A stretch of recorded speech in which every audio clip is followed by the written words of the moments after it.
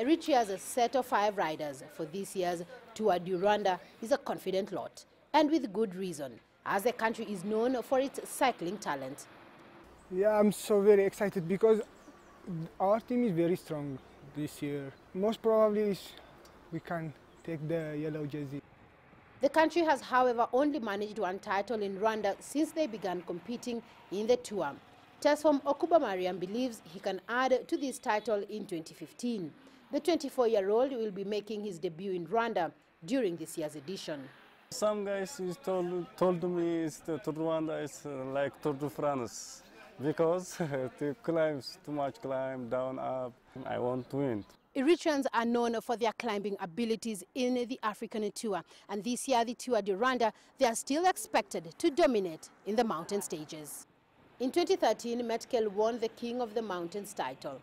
Eritrea altitude is high and the road is up and down. That's why I think we are strong in the climb.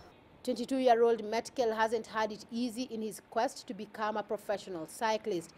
In 2014, he, alongside Tesfom and Meron Teshome, who is also at this year's Tour du Rwanda, were invited to the World Cycling Center in Switzerland to train for 2 months, but were denied visas to travel. That time is very hard for us because it's a very big opportunity for us.